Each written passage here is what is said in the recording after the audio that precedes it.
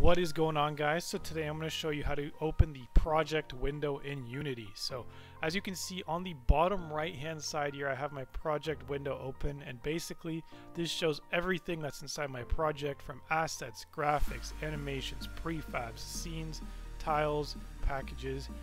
This is probably the most important window to have open because you do need to drag things onto the screen from this project window, and you can also add different things, import things, export things. Very crucial window to have open if you are building a game. So I'll show you guys how to open this really quick if you don't have it open, but first I'm going to close it.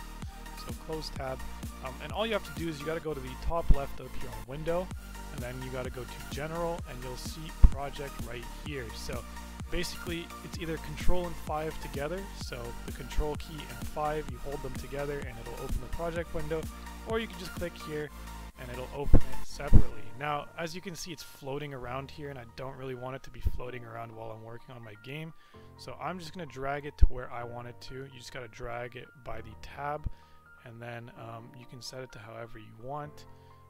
I had it set to this, and now I can just resize the window a little bit, and boom, perfect. This is what I had it before.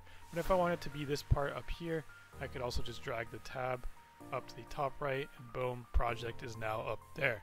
So that is how you open the project window in Unity. Hopefully you guys found this video helpful. If you did, please drop a like and don't forget to subscribe. Let's grow this channel. Thanks for watching.